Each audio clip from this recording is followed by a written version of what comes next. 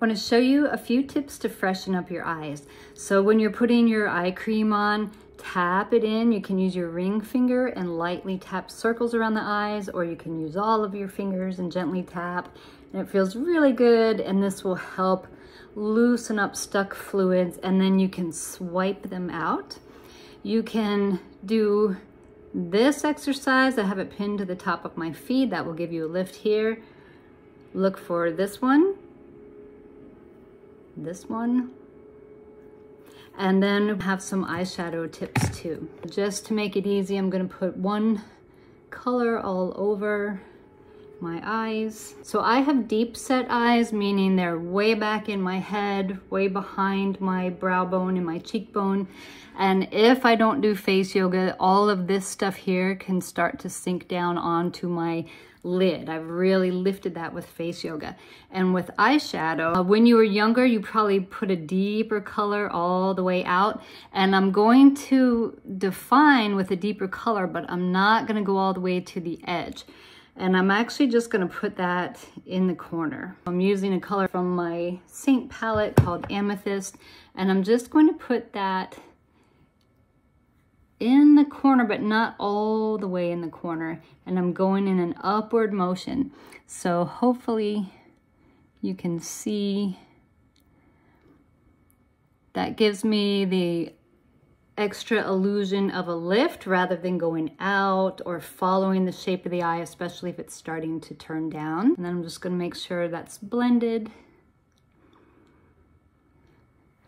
Same thing, I'm just going to put a little bit almost in the corner and going up.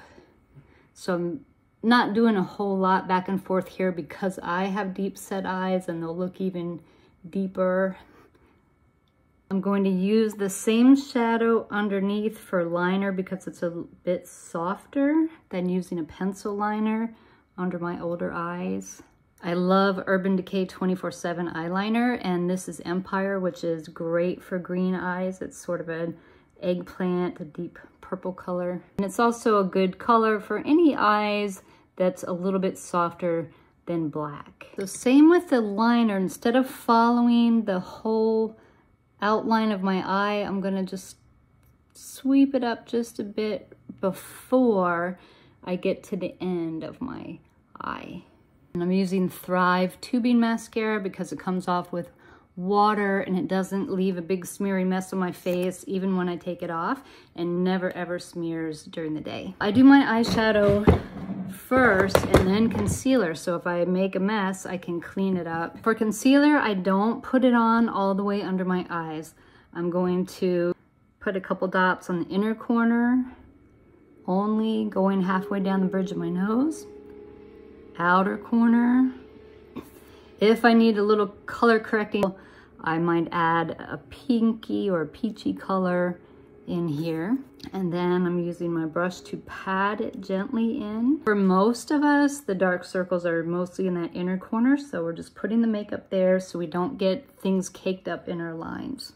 I always like to go over with a sponge just to make sure I get any excess off. And another thing that I like to do to brighten my under eye area is to use Petal, which is an almost colorless, barely pink lip and cheek. And I put a little dot right here on top of my cheekbone, blend it in.